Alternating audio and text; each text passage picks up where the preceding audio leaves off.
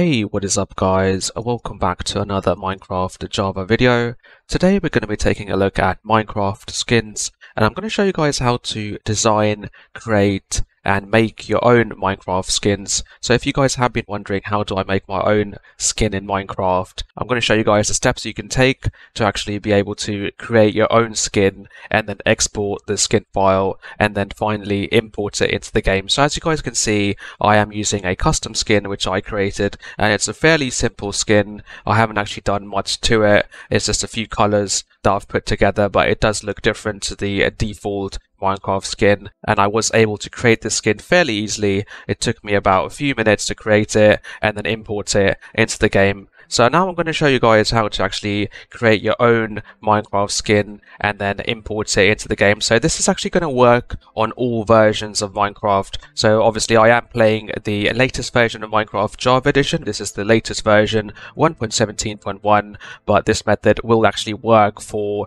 MCPE aka Minecraft Pocket Edition and also the Minecraft for Windows 10 aka Minecraft Bedrock Edition. So I'm going to show you guys now how to make and create your own Minecraft skin and then import it into the Minecraft Java game and the Minecraft Bedrock Edition as well. Alright, so to begin with, we're going to open up our internet browser and then we're going to search for Minecraft skins. So let's go ahead and type in Minecraft skins. You should see a website that says minecraftskins.com and it says Minecraft skins, the skin decks. So if you just click on that link, it will take you to this website, which should look something like this. And you can go ahead and download some of these other cool skins which other people have created and uploaded onto this website. So I'm going to show you guys how to actually be able to do that, how to create your own skin, and then you also be able to upload your own designed skin onto this website so other people can actually go ahead and download your created versions of the skin.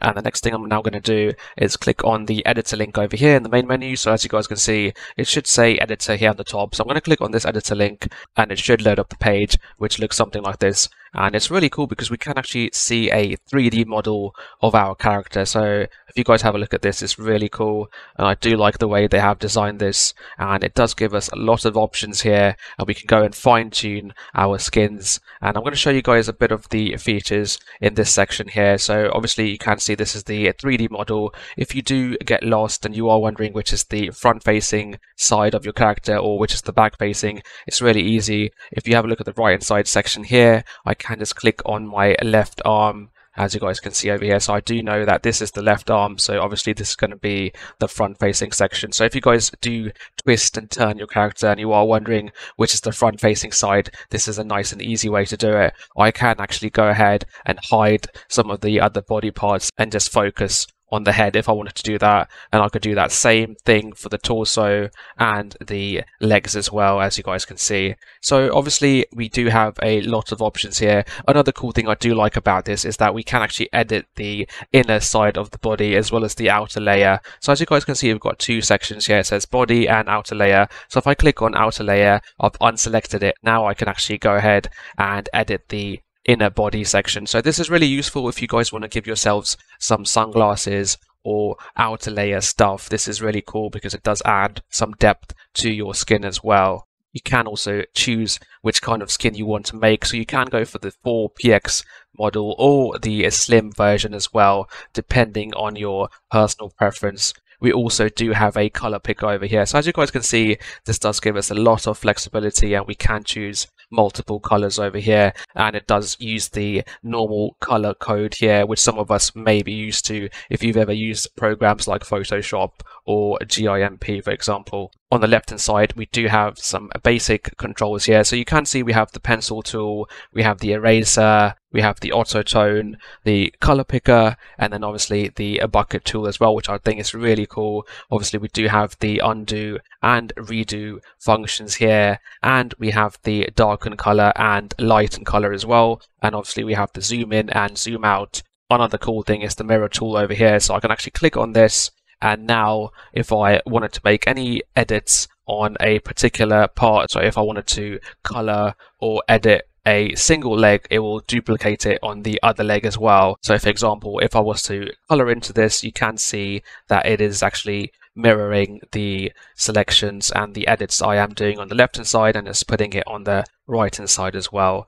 Here we have an example of a skin that is created by someone else. And as you guys can see, what they've done is they've edited the inner body, and for the outer layer, they've actually done the jacket and the sunglasses. So we do get that cool 3D effect that the character is wearing some sunglasses, and they have the outer jacket as well. This is the skin that I showed you guys earlier, and as I mentioned earlier, I did spend approximately 1 to 2 minutes making this. It was fairly simple. All I had to do is just select the bucket tool and then fill it in. If we have a look at the individual body parts, you can see that I've actually gone ahead and done the editing on each side of the 3D model, and then it gives us that effect. So as you guys can see, it's really simple to use this skin, and anyone can actually go ahead and create your own skin for Minecraft Java Edition or Minecraft Pocket Edition, MCPE, or the Minecraft Bedrock Edition, aka Minecraft for Windows 10. Once you are finished editing and designing your own skin,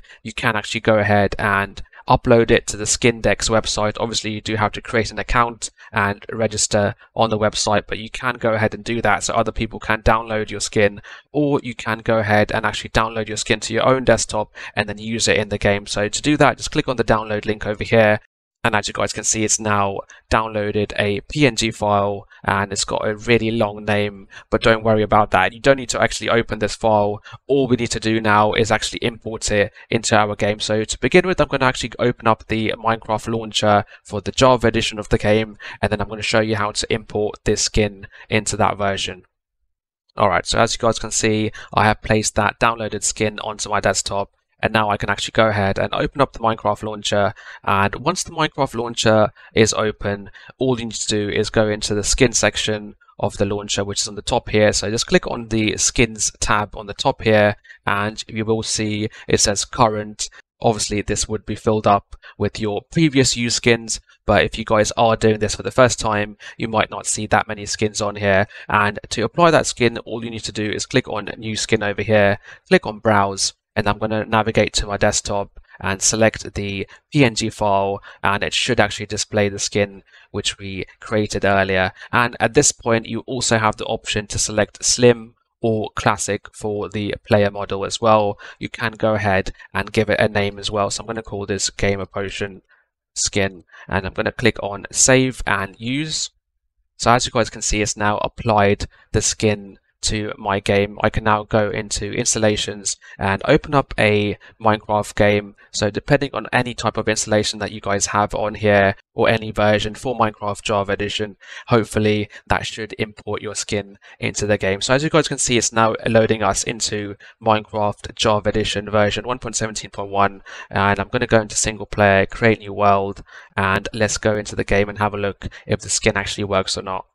Alright, so as you guys can see, it has loaded up the game now, and if I just press the F5 key, we can see that the character model is showing, and this is the skin that I did select earlier. And let's just get rid of the HUD over here. So as you guys can see, it now has the skin which we created, and I've imported it into the game. So you guys can do the same. If you do own the Java edition of the game, you can just go to that website, create your own skin, and then import it using the default Minecraft launcher. It's that easy. Alright, so let me show you guys how to do the same thing for the Bedrock version of Minecraft. Alright, so for those of you who are on the Bedrock version, this method should also work for the MCPE version of the game as well, which is the Minecraft Pocket Edition of the game, because I do know that some of you are actually playing on the MCPE version of the game as well. So for that version and the Bedrock version, if you guys look on the bottom right here, it does say a dressing room. So on the latest version, they did change it. Before, it used to say something else. I think it used to say profile, but now it should say dressing room. So click on dressing room over here.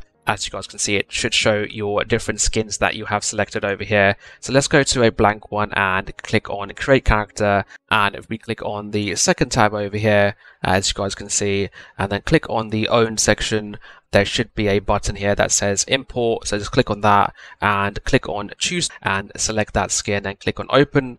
And then it will obviously give you a choice of whether you want to do the classic model or the slim type model. So let's go for the slim type model over here. And as you guys can see, it's now loaded the skin into the game. So similar to the Java version I showed you guys earlier, this should work on the Bedrock version and the MCPE version as well. Let's go back into the main menu and let's play a single created world. Let's create a new world here.